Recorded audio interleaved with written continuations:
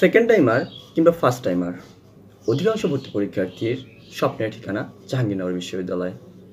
আর এই স্বপ্ন পূরণ করার জন্যই আমাদের এই চ্যানেলে নিয়মিত বিভিন্ন ধরনের ভিডিও আপলোড করা হয়। আজকে আমরা জাহাঙ্গীরনগর বিশ্ববিদ্যালয়ের এ ইউনিট সম্পর্কে বিস্তারিত জানব। আসলে কোনো বিশ্ববিদ্যালয়ে ভর্তি হওয়ার জন্য প্রথমে যে বিশ্ববিদ্যালয়ে আমরা পরীক্ষা দিচ্ছি তার বিভিন্ন ইউনিট সম্পর্কে জানা অতীব জরুরি। আর আজকে তাই আমরা জাহাঙ্গীরনগর বিশ্ববিদ্যালয়ের এ ইউনিট সম্পর্কে বিস্তারিত জানব। সো ভিডিওটি শেষ পর্যন্ত দেখো।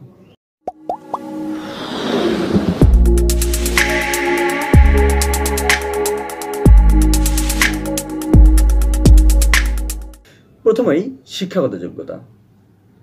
শিক্ষাগত যোগ্যতায় মেইনলি এস.এস.স এবং এইচ.এস.স পাশের ইয়ার এটার 2 বছর গ্যাপ ধরা হয়।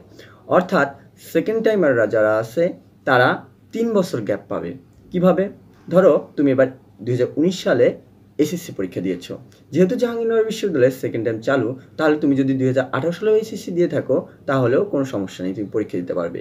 এবং এসএসসির ক্ষেত্রে 2018 থেকে 2 পিছনে অর্থাৎ 2016 সাল পর্যন্ত তুমি যদি এসএসসি দিয়ে থাকো এবং 19 সাল পর্যন্ত এইচএসসি, সেক্ষেত্রে তুমি জাহাঙ্গীরনগর বিশ্ববিদ্যালয়ে ভর্তি পরীক্ষা দিতে পারবে।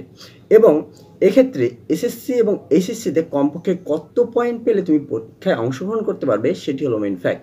মূলত এসএসসি এবং এইচএসসি 3.50 যদি তুমি কমপক্ষে পাও, সেক্ষেত্রে জাহাঙ্গীরনগর বিশ্ববিদ্যালয়ে এই ইউনিটে পরীক্ষা দিতে পারবে।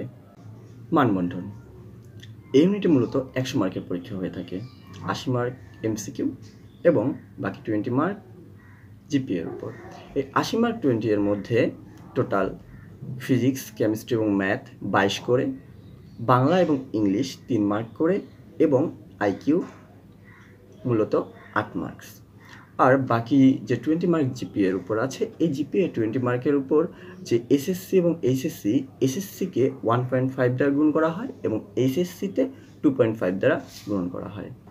এবার আমরা সাবজেক্ট ভিত্তিক জিপিএ এবং ওই সাবজেক্ট পেতে তোমাকে কি গ্রেড পেতে হবে তা নিয়ে আলোচনা করব।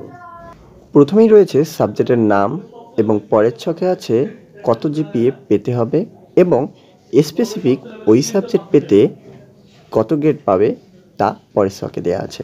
প্রথমেই গণিত, মোট জিপিএ লাগবে 7.5 এবং স্পেসিফিক গণিত সাবজেক্টে লাগবে A- গ্রেড।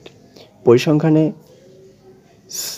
7.5 এবং পরিসংখ্যান ও গণিত সাবজেক্টে বি গ্রেড। রসায়ন সাবজেক্ট পেতে গেলে মোট জিপিএ লাগবে 8 এবং রসায়ন এ এবং গণিতে বি গ্রেড লাগবে। পদার্থবিজ্ঞান সাবজেক্ট পেতে গেলে তোমাকে মোট জিপিএ লাগবে 8 এবং পদার্থবিজ্ঞান ও গণিতে এ গ্রেড লাগবে। ভূতাত্ত্বিক বিজ্ঞানে মোট জিপিএ তোমাকে পেতে হবে 8। এদিকে পদার্থ, রসায়ন এবং গণিতে ন্যূনতম এম.এস গ্রেড লাগবে। কম্পিউটার সায়েন্স অ্যান্ড ইঞ্জিনিয়ারিং অর্থাৎ সিএসসি সাবজেক্ট পেতে গেলে তোমার মোট জিপিএ লাগবে 8.5 এবং পদার্থবিজ্ঞান ও গণিতে ন্যূনতম এ গ্রেড লাগবে। সর্বশেষ পরিবেশ বিজ্ঞান, মোট জিপিএ লাগবে 8.5। এখানে গণিত, রসায়ন, পদার্থবিজ্ঞান ও জীববিদ্যায় ন্যূনতম এম.এস গ্রেড লাগবে। আজকের ভিডিওটি এই পর্যন্তই। নেক্সট ভিডিও আসবে কিভাবে তুমি এই ইউনিটে একটা ভালো প্রিপারেশন নিয়ে চান্স পেতে পারো। মেইনলি সেকেন্ড টাইমরা যারা আসো তারা যদি ওই ভিডিওটি দেখো এবং সেই অনুযায়ী পড়ালেখা করো, আশা করা যায় এই ইউনিটে তোমরা চান্স সহজেই পেয়ে যাবা।